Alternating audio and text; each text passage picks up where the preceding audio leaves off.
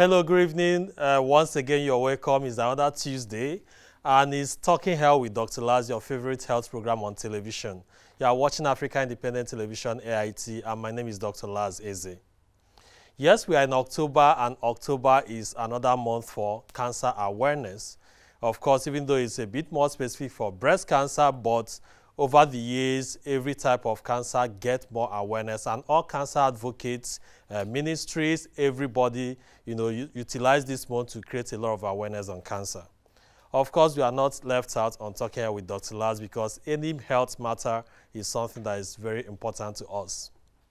So today we are going to be talking with someone who is an advocate, who is a professional, and who is also politically exposed, and who operates both locally and internationally when it comes to cancer space. So, but before we introduce our guests, don't forget to follow us on our social media handles that is well displayed on your screen, and ask questions, any good questions you may have, and also make contributions. We will always find time to respond. Yes, today we are going to be explaining what cancer means, how it can be prevented, and also issues around cancer care in Nigeria. Of course, when people hear cancer, it gives different signals. Many families have lost loved ones to cancer. And, WHO, which is World Health Organization, says that 30 to 50% of cancer cases are preventable. Of course, the other ones means we'll do little or nothing to prevent them from happening, but it's well known that when cancer is detected very early and treated promptly, it can be cured and it saves lives. It can save any life from cancer, actually. So we'll be speaking with the First Lady of Kebbi State, who is a pediatrician and who is also a cancer advocate. But that will be right after the break, and we'll take you to her office where we're going to have extensive conversation around this topic, and we're also going to be signing out from there. Please stay with us, and don't forget, ask us questions if you have any. Yes, you are still watching Talking Health with Dr. Laz on Africa Independent Television, and I'm with Her Excellency, the First Lady of Kebbi State. She's also the founder of Medicaid Cancer Foundation, and also a board member of the Union of International Cancer Control. In fact, the previous week she was re-elected into the board for the second term, perhaps in recognition of the key roles she's been playing, and with Her Excellency, Dr. Zainab Bagudu Shinkafi.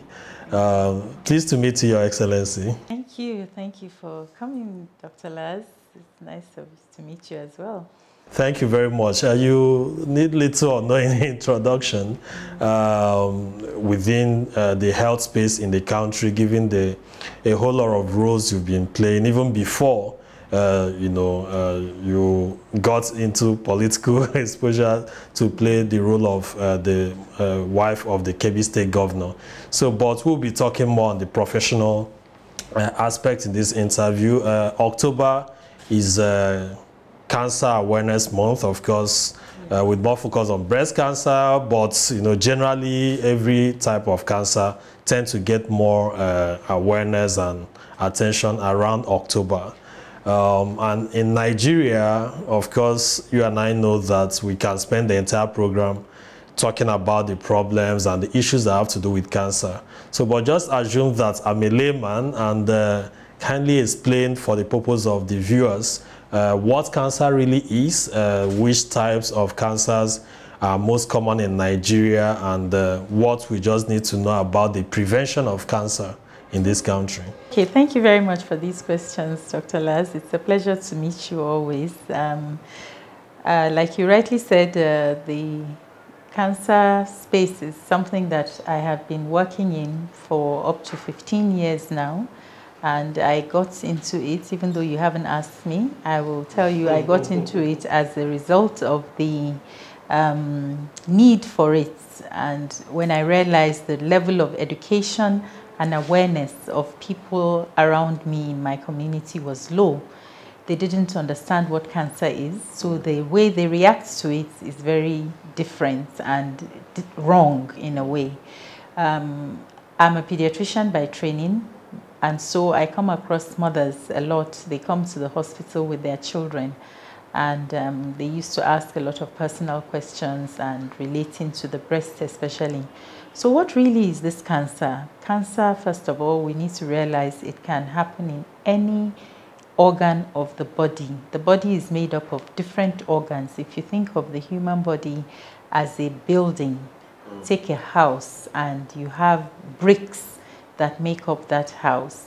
So the organs, the fixtures in that house are the things that make up the house. So any organ in the human body that is fed with blood can develop cancer. In simple terms, any part of the body where the blood reaches exactly can have cancer. Can have cancer. So maybe the hair is exempted. Yes, this is where we always go. The nails are exempted, and the teeth are exempted. These are the organs. These are the parts of the body that are not. Any other parts. The lungs, the throat, the stomach, the skin, the breasts, the prostate, the common ones that we know of.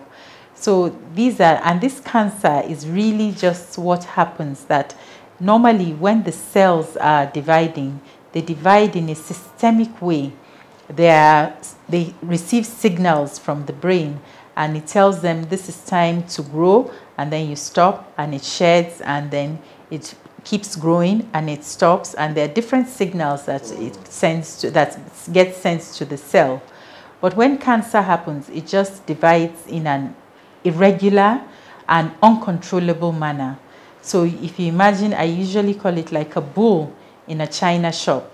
If you set a bull in a china shop, it just goes rampantly haywire. Scattering everything. Everywhere is scattered. So the mechanism that controls the cell growth, that is the building block of this house that I described initially, is totally disrupted.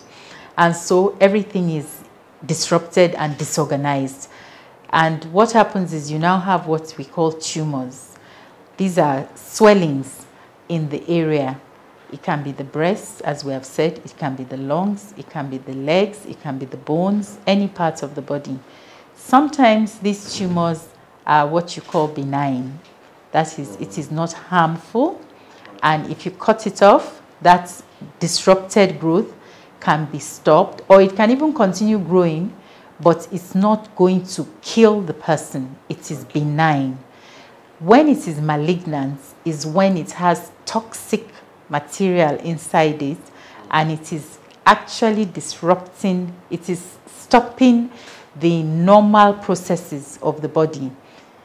So that is the malignant one, and that is the dangerous one, and the type that causes a problem. That is what cancer is. And in the process, I've answered another part of your question. What are the types of cancer? Yes. And the common ones are all over the world actually. Breast cancer, cervical cancer, which you see mostly in women, of course, because it's women that have breasts and cervix. However, men also get breast cancer.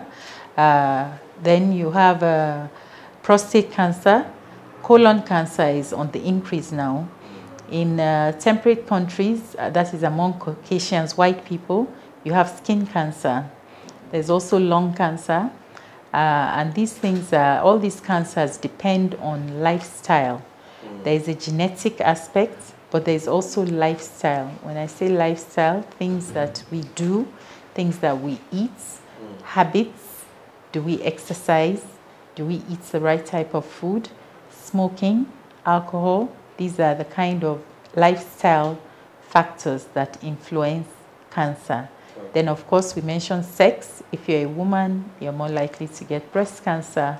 Age, increasing age. There are some cancers that are more prevalent with age. And then genetics. Sometimes in the genes, those controls that I was talking about are inherited, can be inherited from your genes, from parents and grandparents, or from a lineage. Black people versus Caucasians, some are more common. Some cancers are more common. Even some tribes have some certain cancers that are more common in them. I'm not going to get into them because in the past I've said it and people tend to get upset, but these are scientifically proven facts and research has shown, you know, there are certain ones. And then of course you have viruses.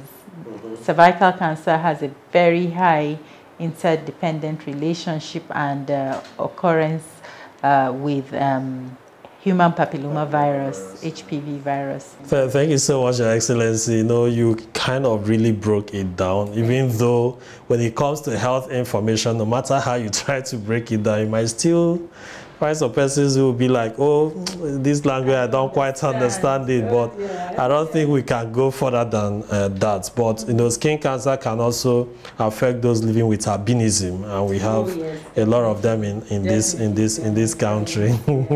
Thank you so much. Within the oncology space, you know, over the past 15 years, you've, you know, have huge experience at every aspect, and the problems are hydra-headed. I wouldn't want us to deep dive into it, but I'll just kind of try to summarize it and now seek your insights on how we can improve on that. For instance, we have a problem of not many persons, you know, getting to screen themselves to know, because you can't know whether you have it or not without screening. And among those who go to screen, many of them get to screen late, so late detection is common. Among those who detect the cancer, majority don't have enough money to fund the care or even some aspects of the diagnosis and treatment. Among those that, even the few that have money to get themselves treated, our facilities are not even sufficient for them to access care. If you go to National Hospital, you have a very long queue for radiotherapy, and the same in many other parts of the country. So where do we start from? You know, from the basic identification, even for treatment, is a whole lot of issues. So how do we get to solve? What are your prescriptions? You know, looking at different aspects of our health system from the local to the federal level. Okay, so for us, for me, if I give you an example of myself, I explained to you that I got into cancer as a need and as a, you know, it was a calling for me from the requirements of my patients. And at the time we were doing it, I was doing it in my center. I was running my pediatric clinic as a form of supporting women. And we would have open days, I call them. We used to have open evenings for women. You know, I had just come back from training and I had all these ideas. And we would have open evenings where we would teach them about just awareness, distribute flyers, the kind of symptoms that you get with breast cancer, teach them self-breast examination, because women had an awful amount of questions, particularly in northern Nigeria. The culture is kind of hidden, and there is a culture of silence around most diseases and most conditions, and anything that has to do with the woman's personal body. They will bring their children, and then the next thing is they're locking the door and, oh, let me show you something, doctor. They don't care whether I'm a pediatrician or anything. I'm just a woman to them. And they ask me this question. So we started having these open evenings. And then we couldn't cope. I couldn't cope with the demand and the need. So we set up the Medicaid Cancer Foundation. And the Medicaid Cancer Foundation was set up to take off this pressure from the center to be able to look at the need of these women, to create awareness, to educate them, and then eventually, as they were doing that, what happens? Of course, I found a lump. What should I do? So you see, you're coming to the next thing. Okay, we're telling them, go for your screening. Go for screening. Go early. Go early. We're teaching them exactly your question. And more and more, you're getting people that are saying, we're screening and we're finding things. What should I do? Yes. And you tell them, go and do this. But I don't have money. The next problem, funding. So you have to deal with that. A lot of foundations, including yours, and many persons have been trying in helping as many patients as they can. But it's still not enough. It's been canvassed in some quarters that catastrophic health fund, maybe government should put some funds aside to help patients. Some said we should expand health insurance scheme and all that. We'll be talking more about that after the break. So we're going to take a break now. We get the insight of Her Excellency. She has identified many of these, but where do we go in terms of helping people to support their care? Do stay with us and keep making comments on our social media platforms. We'll be right back. Welcome back to Talking Health with Dr. Laz. I'm still with Her Excellency, the First Lady of Kebbi State, Dr. Zainab Bagudu. She's a pediatrician, she's a strong cancer advocate, and she's been doing a lot. So, Your Excellency, we're back. Around the solutions to this problem, many have argued that we tend to focus so much on the federal government, on, making recommendations. Some have argued that the states need to do more. That's where the service delivery is, from the primary healthcare that is now under one roof, and the secondary and tertiary healthcare. So what could be your recommendation? You've been on every side, so what could you recommend specifically to us as a people, individuals, to government at various levels, to private sector, in just, finding succor to a number of these challenges? Yeah, I didn't actually finish your last question. So it's all about growth, and it's all about responding to the need.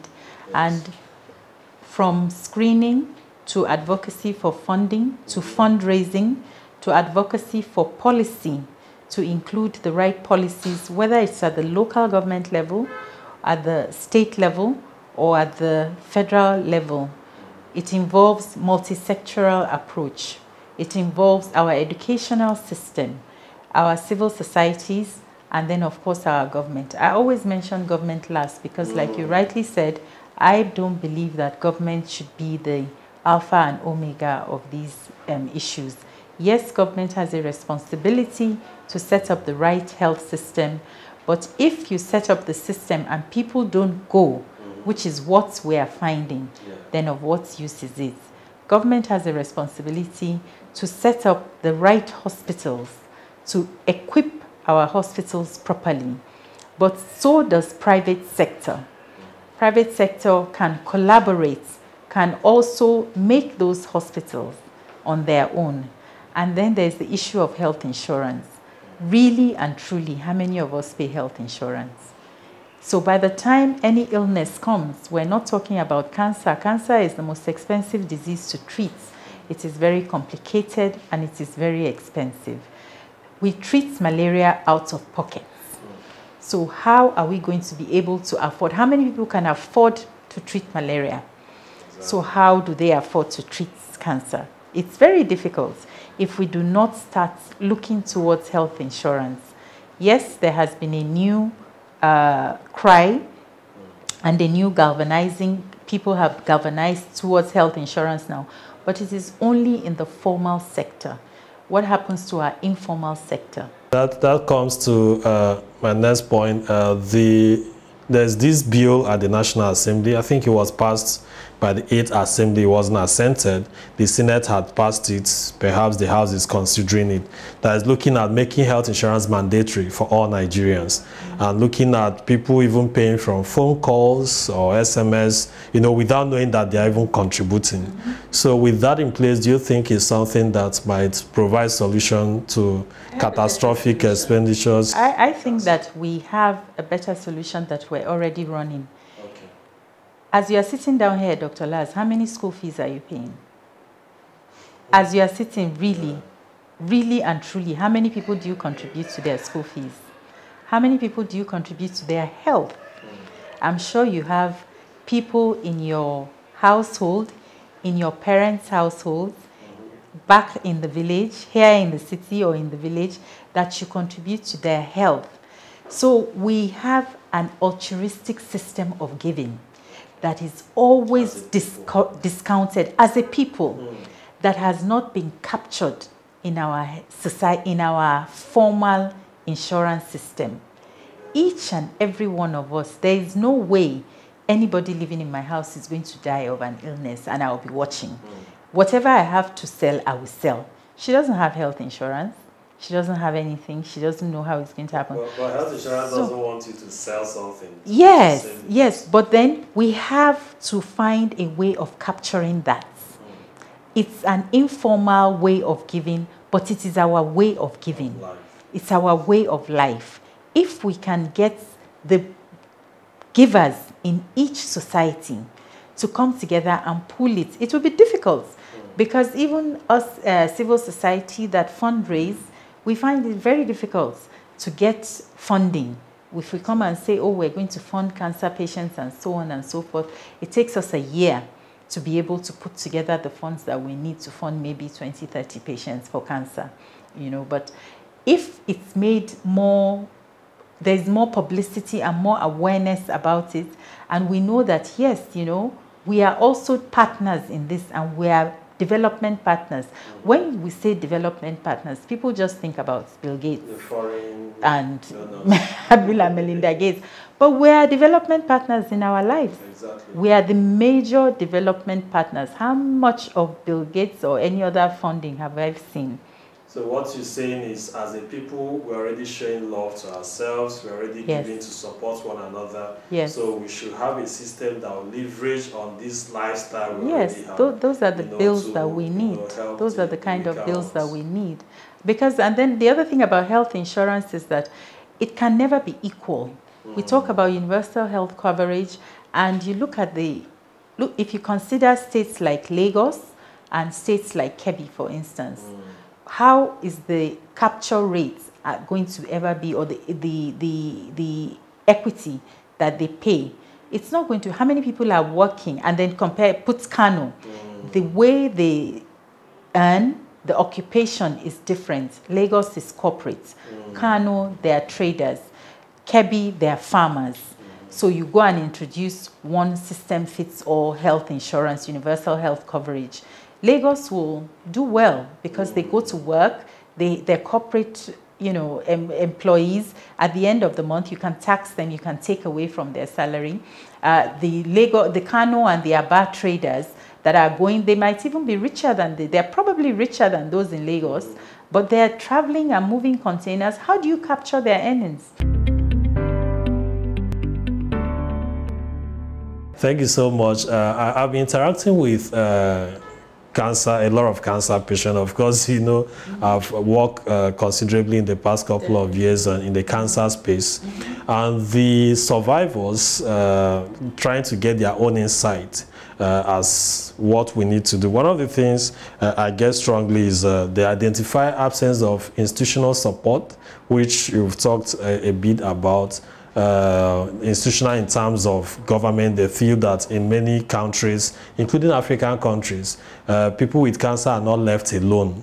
You know, some their government subsidize their drugs, some they even get it free of charge.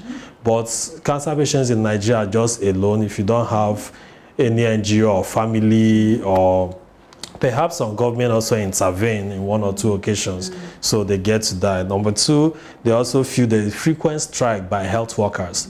In fact, there's no cancer patient or survivor I've talked to that have not mentioned strike action having affected their care one way or the other. They also talked about inadequate capacity. There are some that had misdiagnosis, you know, and that's actually delayed the point that the accurate, appropriate diagnosis have been made. And, you know, so many others. There's been suggestions that survivors should be involved at every stage of policy, implementation, and all that, perhaps from their inside, having experienced this. So what are your thoughts around that? I think that the world is gradually changing in so many ways. We're going through a pandemic now that is an unprecedented circumstance that none of us could have ever predicted. The COVID-19, it makes us rethink how we do things.